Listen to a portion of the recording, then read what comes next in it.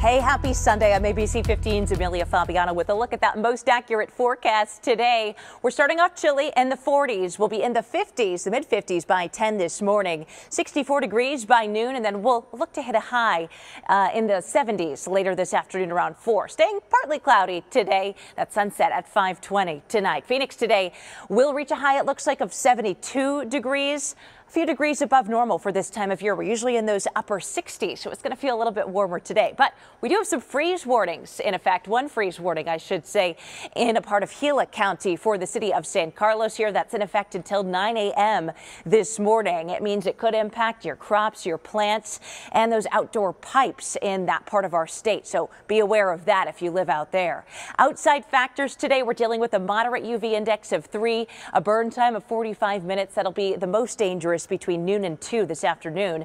A moderate air quality level today. We'll see some morning particle pollution out there, and our pollen count is low, with ragweed and grasses being our main pollens today, so hopefully they don't affect you too much today. Valley highs today a little bit above normal. We'll hit 70 degrees in places like Glendale, Peoria, Scottsdale, 71 for Mesa, Gilbert, and Queen Creek, 69 out in Buckeye. Valley lows overnight tonight will dip down to 44 in Surprise in Peoria, 41 for Scottsdale, 42 for Gilbert, and 40 out in Santan Valley.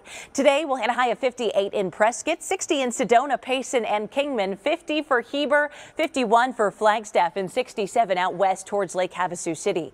Overnight tonight will drop down to 28 degrees in Prescott, 42 in Sedona, the teens in Flagstaff, Winslow, and Window Rock, 22 for Show Low, and 34 in Globe.